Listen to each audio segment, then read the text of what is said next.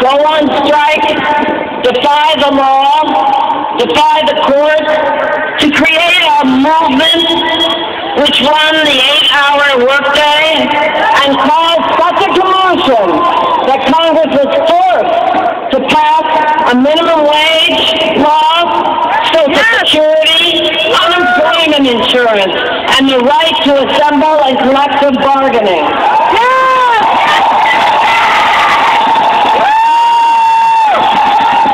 You here today, and everyone has been here all these days in the cold, are feeling a commotion that is being heard all over the United States and the world.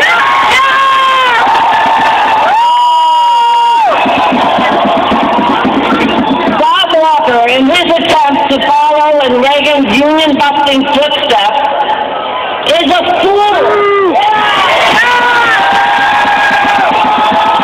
Because he has given us the opportunity to form a broad-based coalition to restore American democracy.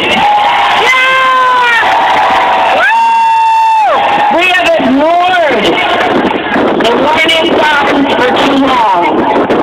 But now, thanks to all you here today, we are awake. And we are remembering that this is what democracy looks like.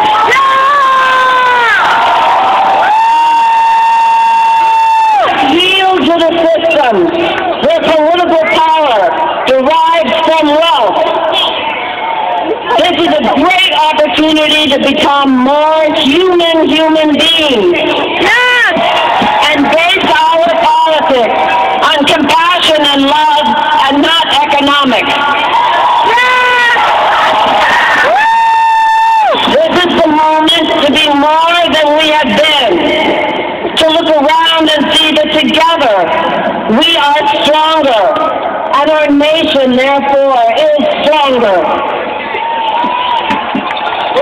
Valdemar Vázquez of the Farm Labor Organization Committee took on Campbell Soup, and he won.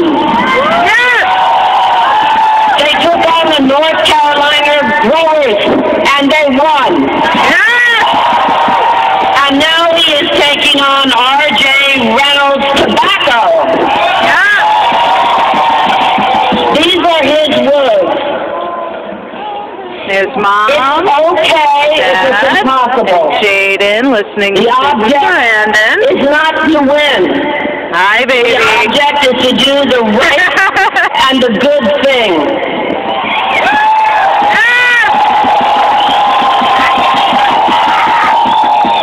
If you decide to do nothing because it is too hard or because it's impossible, then nothing will be done. And when you are on your deathbed, you are going to say, I wish I had done something. Yep. But if you do the right thing now, and you do it long enough, good things will happen. Yes!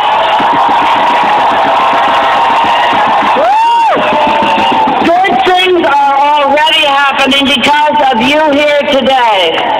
Yeah. You have given me hope, and I thank you from the bottom of my heart.